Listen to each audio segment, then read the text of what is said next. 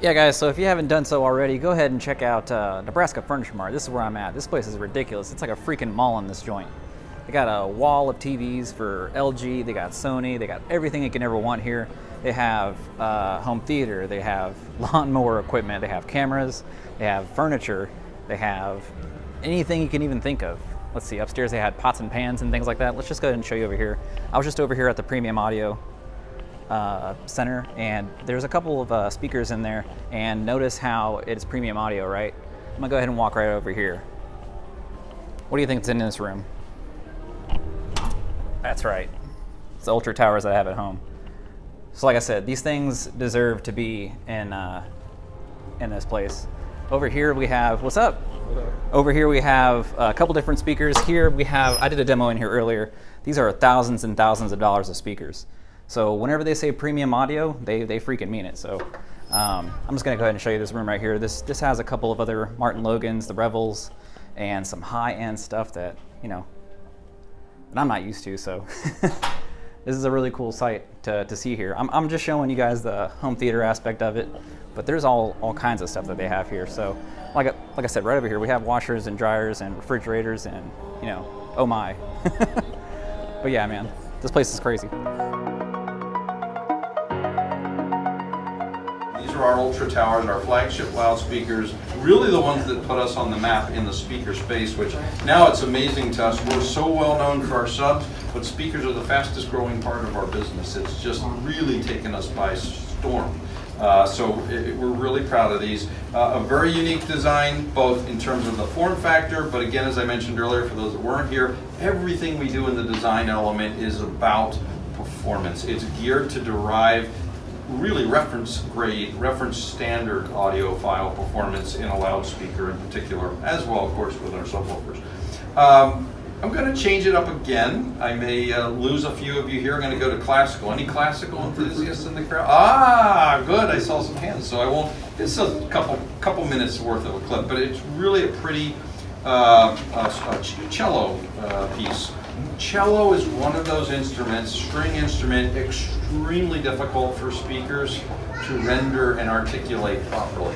And with the sub, you now have the sub, to your point earlier, and you have a great point, picking up some of that heavy lifting.